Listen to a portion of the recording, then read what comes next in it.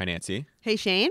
I have a question, as always. Of course. Did you play board games growing up? Of course. Or We do you love play to board games play now? Scrabble and Boggle.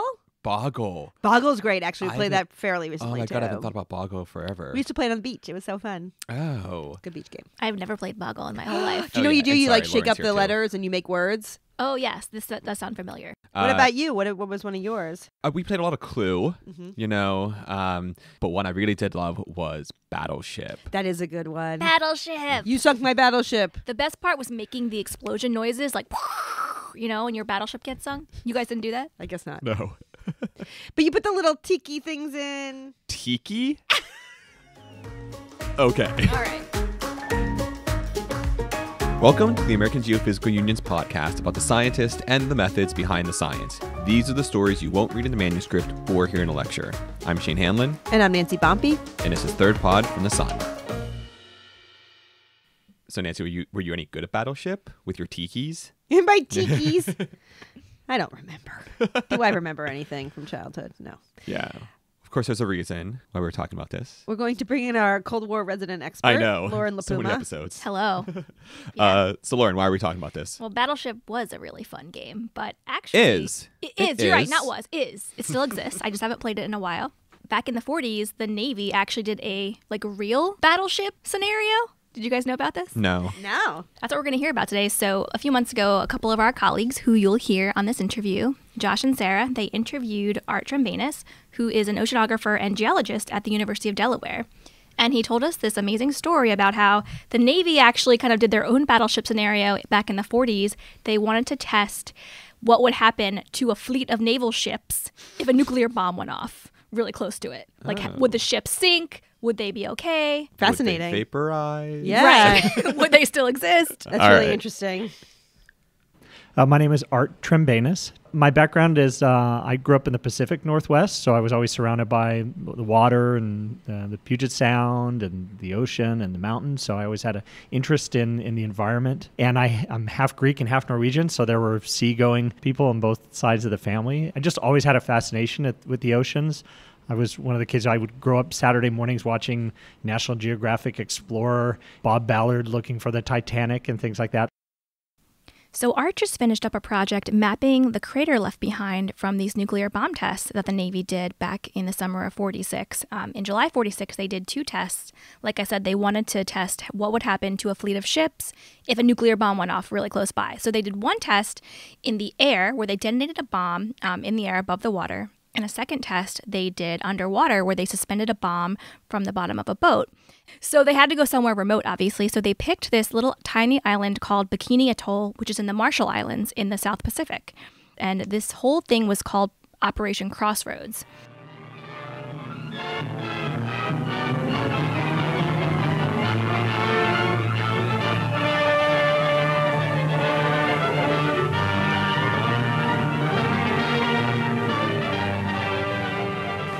In the middle of the vast Pacific Ocean lies the tiny coral atoll of Bikini. It is here that Joint Army-Navy Task Force 1 will conduct the tests with the atom bomb. Not since the discovery of gunpowder has the world wondered over the ability of man to create such an agent of destruction. I guess about a year ago or so, we got contacted by a couple of marine archaeologist colleagues, Dr. Jim Delgado and Dr. Mike Brennan, who are both at Search Inc. And Dr. Delgado is one of the world's leading experts on shipwrecks. But Jim had led a team with the National Park Service in the late 80s and early 90s when they could first get into Bikini, when it was first sort of cleared enough that they could try to get divers in. And had written a book called Ghost Fleet of Bikini. It's about the ships that were sunk there. And so they came at it from definitely that perspective of wanting to understand the site from the maritime archaeology, what are the conditions of the ships there, and needed to find some team that could do kind of the mapping of it. I've known about Bikini all my life. Again, I grew up really into Japanese monster movies, so Godzilla films and things like that. Godzilla, king of the monsters, alive, surging up from the depths of the sea on a tidal wave of terror to wreak vengeance on mankind. Godzilla, king of the monsters, it's alive. And Bikini factors into the myth story. It's sort of the where Godzilla comes from, or that the testing. Right, he's radioactively endowed and becomes this huge lizard that starts stalking Tokyo. Yeah. And that's a whole fascinating thing as well, just because you realize that for Japanese culture, Godzilla was in ways this manifestation of a culture trying to come to reason with the horrors that they had experienced firsthand, and then seeing more of them. And there was a Japanese ship, a fishing vessel, that was radiated on by fallout from the 1954 tests in Bikini. And again, that's really when that time is sort of those movies were starting to then be developed in response to that.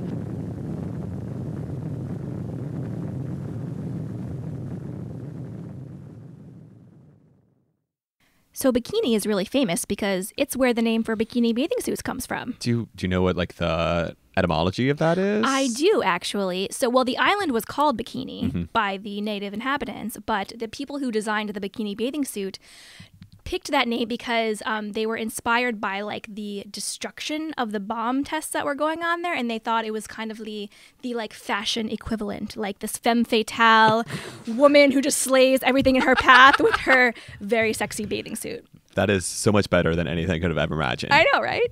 But on the real Bikini Island, obviously there were people living there when the U.S. went to test these bombs, and so the first thing they had to do was evacuate these inhabitants.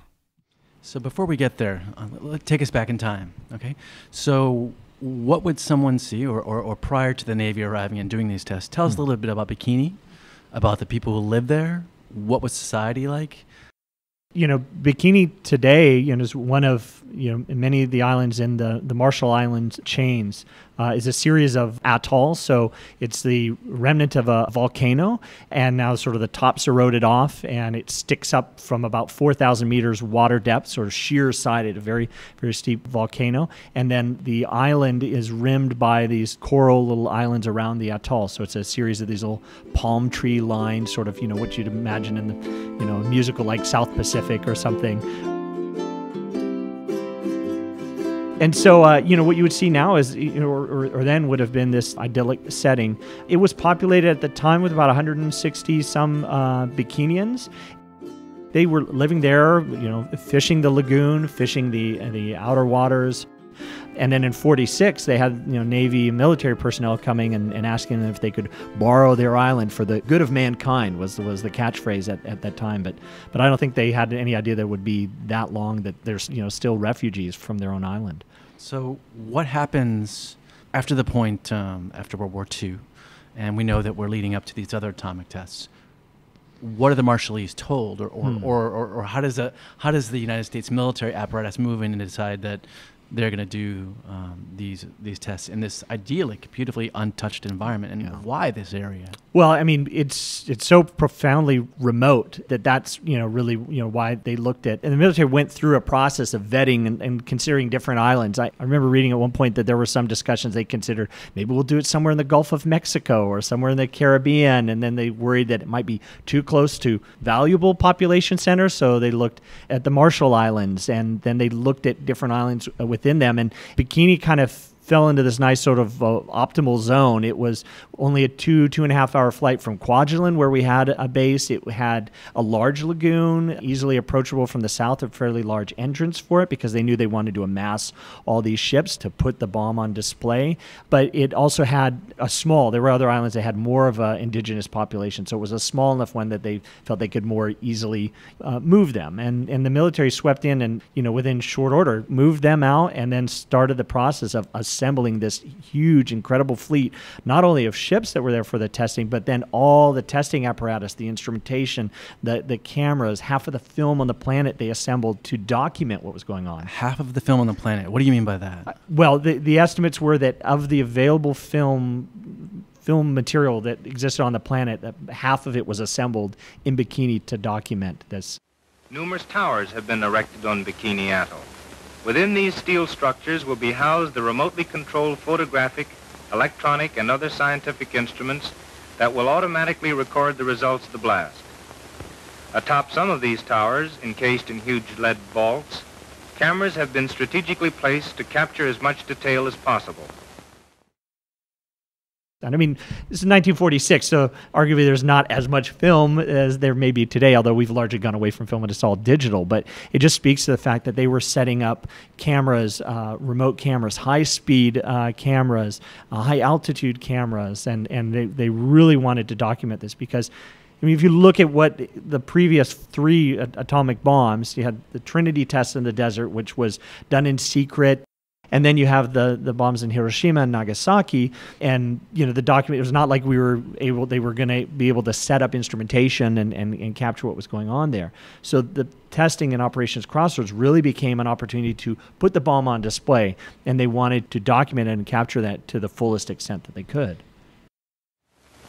Anchored in the sheltered waters of the Bikini Lagoon below is an array of almost every type of naval vessel used in the past war.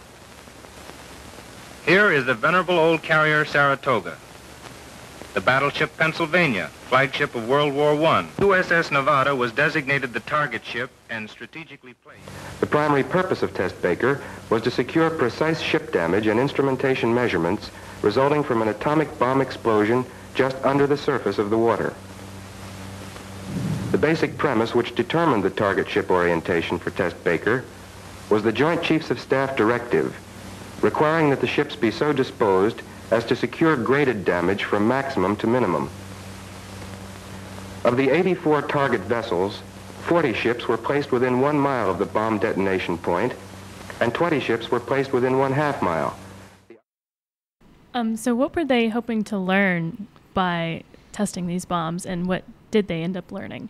They wanted to learn how ships would react and respond to nuclear weapons. What would happen if a Navy was approaching and you set one off?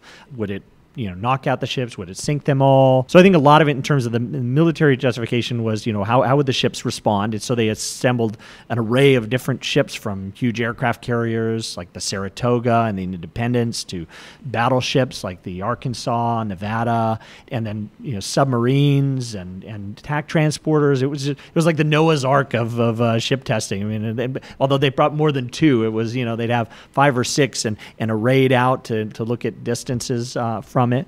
And they had animals there on the decks of these ships. They had pigs and sheep, and they wanted to see how they would respond to the heat, the pressure, and the radiation. They put munitions. They had bombs and missiles and things on decks. They wanted to see would it trigger other things to go off. These specialists, with their strange and complicated scientific instruments, will make hundreds of tests measuring temperatures, pressures, and radioactivity, and other experiments analyzing the effects of the bomb on aircraft, armament, ordnance gear, and other paraphernalia. Tied to the decks of the ships in Bikini Lagoon are samples of mechanical equipment and articles of every type and description that the Army and Navy used during the past war. Airplanes, jeeps, food, clothing, trucks, and armored cars. Everything from canned milk to tanks will be subjected to the blast. Flown from Rongerik to witness the historical event is King Judah, ruler of Bikini. It was he who unselfishly gave his island to the United States in order that these experiments could be conducted. So it was really fascinating. I mean, as a scientist, I really look at it and that's a well-crafted, frighteningly, sort of sophisticated and precise sort of scientific plan that they executed on a scale that I couldn't have imagined trying to put together. 15, 10, 5, 4, 3, 2, 1, fire.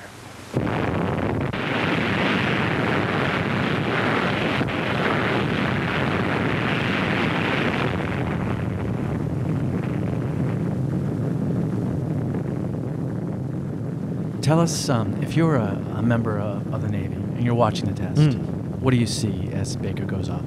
Yeah, so there was something more than like 40,000 personnel that had been around there, because you needed all these personnel to position and move all these ships, to set up all this equipment. They had ships positioned within the lagoon and outside of the lagoon, so far enough distance away. Sailors were either told to avert their eyes or given sort of welder level type glasses or the bright flash, because you would have seen this sort of blindingly, powerful sun flash that came from it. And then, depending how far away you were, then you'd hear this, this blast from it, and then you start to see this column of water rise up. And first a dome sort of comes up from the surface, because instantly the water is vaporized from the intense temperatures, and that creates a bubble, and then the pressure of the water around it collapses on that bubble. And then this column of water starts to rise up, shoots up, taking with it 2 million tons of water, sand, pulverized coral, whatever happens to be around there, about a mile up into the air.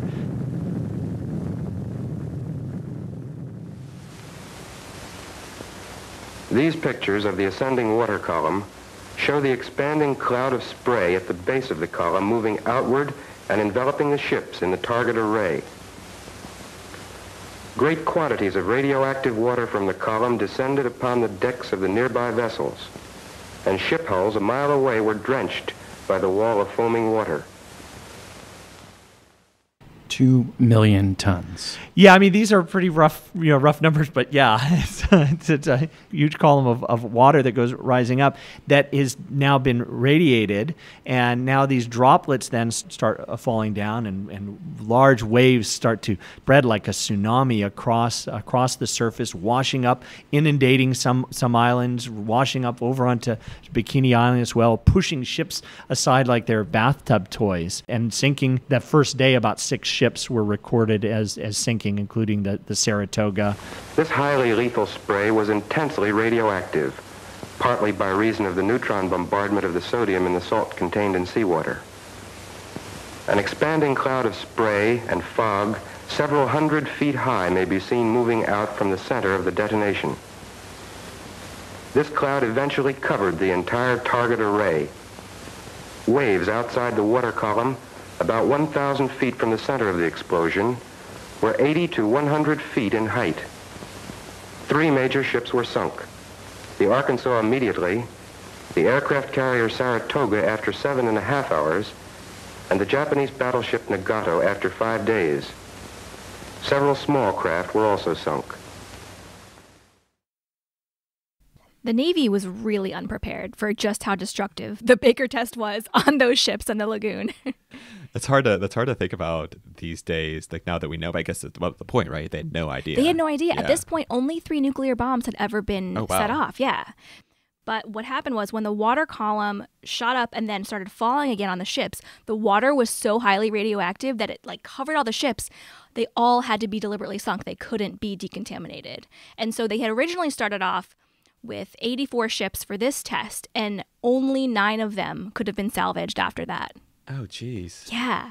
And the bomb, like I said, the bomb was suspended below a boat of its own to be detonated, and no remnant of that boat has ever been found. I want to play this version of Battleship, like the radioactive bomb version of Battleship. I know, it's crazy, right? That's wild. So, okay, but so how does art fit into all of this? Right. So what ART's doing now is mapping the seafloor around Bikini and seeing if they can still see evidence of the crater and, what are the long-lasting effects of this explosion on the seafloor. They wanted to see, what the shipwrecks looked like, if they could see the crater, was the seafloor changed in some way? So they used sonar, and what they've seen so far is that the crater is still there. It's about 700 meters wide, so a little less than half a mile. And there are these really subtle waveform features that Art sees on the seafloor that he thinks now are a signature of this type of underwater nuclear explosion. So can you tell us what sort of evidence you saw of the effects of the Baker test underwater? Sure. Well, the first thing we see when we map out this area, what they refer to as the Operation Crossroads Kill Zone. When we're doing this mapping, we call this mowing the lawn. And so we're sort of dully going back and forth, reciprocal lines, like mowing the lawn. I don't enjoy mowing the lawn. I happily pay somebody else to do that. And yet to do my work, I have to mow the lawn back and forth. And I remembered as we were starting to map in the Baker area, that we were starting to see the emergence of what clearly had to be the crater.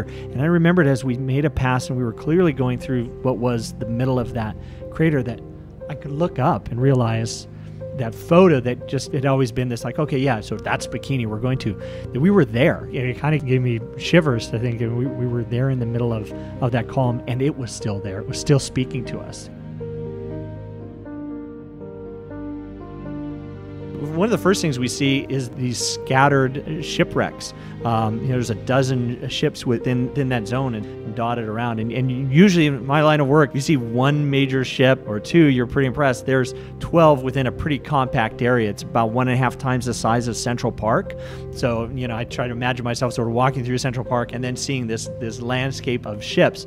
And then smack dab in the middle of this zone is this hulking crater that just sort of stares at you like the eye of Sauron, or just this massive dent that some Marvel superhero has just punched into the planet. And what surprised us was that Baker crater is still very visible. We know it's a Baker crater because it looks unlike anything else on the seabed there, and it's right in the zone where everything was meant to occur. And we can see some ships that are still inside that crater or right along the edge of that crater. And it speaks to us of how generally calm the lagoon is. Normally, if we were looking at what would happen from a storm or some sort of impact, you might erode in one area, but then the sediment that is eroded, the sand, silt, whatever, if it's eroded in one place, is moved somewhere else. And so you just try to account for it. You just try to say, okay, it's been redistributed. Here we have a sediment imbalance in that deficit, that we see the crater, but we don't have an equivalent accounting for the sediment that would have gone into the crater, because some of it was just vaporized and then got carried away in the mushroom cloud and in the column into the atmosphere. And so part of the reason why it's still there is that not everything came and filled back in. Some of it did. We see that the crater floor is flat, and we would expect it to have kind of more of a concave. More of a concave sort of progression to some sort of apex. And instead, it's like, well, it's a bowl that's partially filled in, and that's because all that 2 million tons of sediment, water, and coral fragments that went up came back down. Some of it did, at least, and so it partially filled it in. As we started to stare at the crater, we realized it wasn't just flat, smooth, just, salad bowl. So it wasn't like a glacious surface that was flattened, because I know that during some of the Trinity tests, actually, there were glasses made from sand. Yes. They go trinitite. They call these sort of fused silica, and they've found some on beaches near Hiroshima where the silica and the sand will get melted by that blast. Here it's a different composition, firstly, because somebody had suggested, well, maybe we'll find some of that nuclear glass. But here in Bikini, it's, even though there's a volcano deep, it's a volcano capped by several hundred meters of coral and calcium carbonate sand. So the sand, the silt, those fragments are calcium carbonate, so they don't fuse into a glass like that. They ignite, they'll burn under some of those temperatures. And so that's why we think probably some of that sediment was lost. But when we were staring at the Baker crater, we could see that it wasn't just this smooth sort of surface. It was modeled and ruffled and textured in ways. It almost looked like, at one point I thought it kind of looked like maybe somebody took a cauliflower head and pushed it into the bottom, or left it kind of an impression on it, or like a carnation or a rose kind of opening up.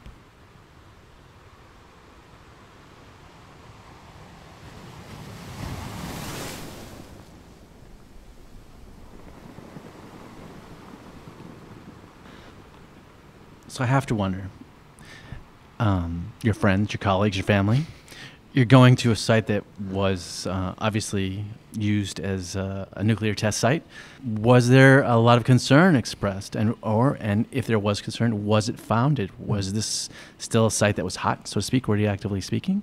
Or had enough time passed that it was a safe zone?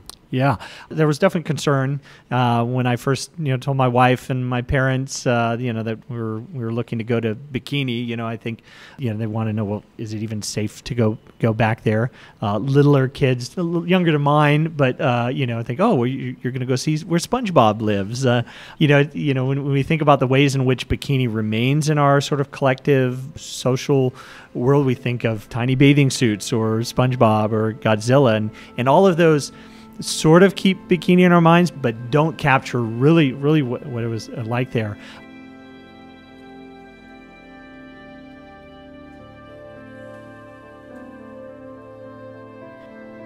We dropped down. We were tied up to a mooring off of the Saratoga, and as soon as I put my face under the water, I could see this ship beneath me and stretched out further than I could see in either direction.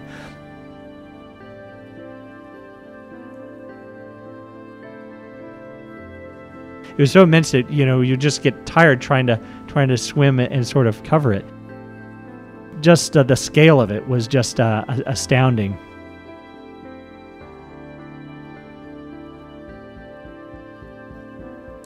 Are there any environmental impacts besides, obviously, after the immediate aftermath? 73 years later, what does it look like? Yeah, so there definitely are some things for concern. One of the things that we encountered just even in our mapping operations on the surface was every once in a while we'd get this pungent, caustic smell in our noses, and I could know immediately without even looking up from the monitor, we must be near the Saratoga or we're near the Nagato. Some of these ships still 73 years later are leaking fuel from them. At the time when the blast went off, there was tremendous release of fuel and material that caught fire, within the lagoon, and it's still continuing to this day. All of the target ships were loaded with ammunition and fuel oil, varying from full wartime loading to 10% of normal. These ships were prepared for a combat simulation. So they actually, as a variable, they adjusted fuel levels in different ships. They adjusted munitions levels because they wanted to see, well, might there be a certain combination where if you're too close to a blast, it's going to trigger fires and sympathetic explosions, and that, munitions might otherwise catch fire. And that means now that those ships carried all that with them to the seabed. So when we went diving on the Saratoga, we could see, here's a torpedo, here's gun mounts, here's things like that. And so that presents a risk to divers who would go into these areas, that they could be exposed to those. And these weren't dummy bombs; these were actual weapons that have still potentially viable explosives or other chemical reagents in them. Visible on the surface of Bikini Lagoon is an oil slick, leaking from ruptured oil tanks, principally from the battleship Arkansas.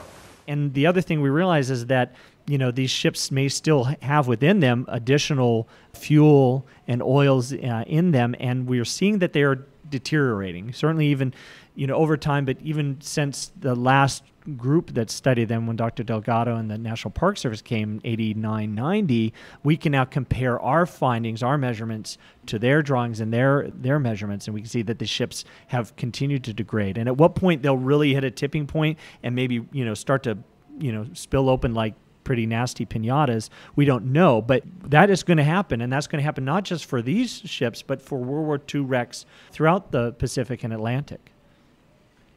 So from that, it sounds like it's fairly pessimistic that the generations of Bikinians who came after the folks who were evacuated would have any hope of returning to their ancestral home? Well, they had tried to reintroduce the Bikinians in the 70s, actually, and they discovered that it was still too hot, and they were getting all sorts of sicknesses. We know that the DOE station there continues to monitor conditions on the ground. While there are ample fish in the lagoon and offshore that they could subsist on, one of the other major sources of food are from coconuts and also coconut crabs. And we know that there's a bioaccumulation in the soil of radiation that works into the coconuts and then bioaccumulates also in the coconut crabs. And so, for that, they couldn't subsist off of that, which is an important part of their diet. And I think the other thing that's happened, and this is something that happens with any sort of diaspora and refugee sort of cultures, they're now 2, 3, maybe 4 generations removed from the Bikinians who lived there. I'm not sure if there may be a handful of maybe octogenarians who were children, when they left. And so I think it's very difficult for them to try to entice the young Bikinians, the young Marshallese. I mean, there's a lot of fleeing going on within the Marshall Islands as well. The Marshallese coming to Hawaii and into the U.S. where they have access for them. And so I think it'd be very difficult. I think a lot of those cultural things have been lost, the navigations, the fishing techniques and things like that. And so I think, perhaps more even so than some of the environmental things, which eventually will be good enough for, I think we probably have severed, my sense is we've probably severed the ability for them to get back or to want to go back. For the Bikinis, for the Marshallese, I think one of the ways in which I think they feel that their sacrifice had some meaning is that even though they gave up their islands, their culture in many ways that's been lost, that sacrifice has, at least, knock on wood, we haven't had any nuclear war because of it, even though the testing has continued in some ways. It wasn't even lost on people at the time that this sort of dichotomy between the beautiful, idyllic Pacific island and the atrocities of what we were unleashing on it. In fact, the comedian Bob Hope said that at the end of the war, we found the one place on the earth that had been untouched by war and blew it to hell. And, humorous as that is, there's some truth to that. We definitely left, my team and myself personally, realizing that this didn't just happen in the past and those testing were done. It's continuing. The impacts from that test, the ripples, the bed forms, have continued. Physically, literally, they continue there. And figuratively in what they have done to the people that they displaced. And not only the Bikinis, because there were many sailors, there were many military personnel who were tragically, harmed by the radiation because they were told to go back into the lagoon and get onto these ships and wash them down and scrub them down and gather instruments and samples and things, and they carried those lasting effects, and many of them suffered, radiation sicknesses, cancers 20, 30 years later. And they also were, unknowing, victims of this. And so I think Bikini still can speak to us in terms of the evidence and the conditions that are there, and that for us to know that these tests and these weapons, those stockpiles, those weapons still exist. And so maybe it's important for us to realize that, we think the Operations Crossroads and these testing ended. For the Marshallese, for the military personnel involved there, they're still living that. They're still living in the shadow of what that testing was.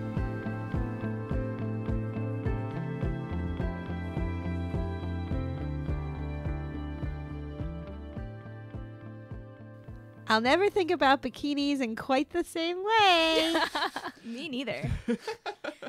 I mean, I guess for that matter, Battleship. Yeah, Like, real life Battleship, man. Yeah. Now it takes on a whole new I know. gravitas when you play the game. Oh, absolutely. I really do want to get like a Battleship now and somehow like customize it. Like not so much the I radioactive think they make part, sounds but- now. The game. Really? I think that was like an invention after our childhood. So you don't have to make them with your mouth anymore. No, yeah, you'd actually press a button and it'd make an actual sound. That's no fun. I like making the sound effects. Just take the batteries out. It'll be fine. Okay, good idea. All right, all. That's all from Third Pod from the Sun. Thanks so much to Josh and Sarah for bringing us this story, and of course to Art for sharing his work with us. This episode was produced and mixed by Lauren. AGU would love to hear your thoughts. Please rate and review us Yes. on Apple Podcasts. Write a review. That's really would be wonderful. And much you appreciated. can listen to us wherever you get your podcasts and at thirdpodfromthesun.com. Thanks all, and we'll see you next time.